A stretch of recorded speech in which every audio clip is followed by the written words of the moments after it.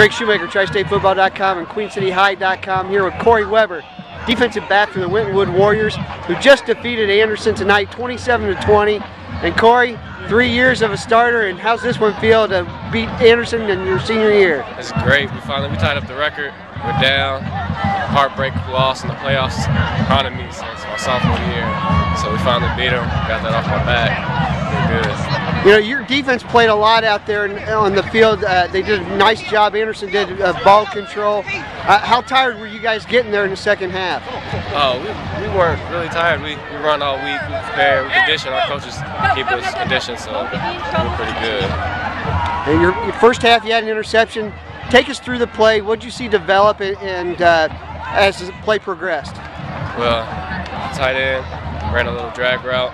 Quarterback had a little pressure, didn't see me.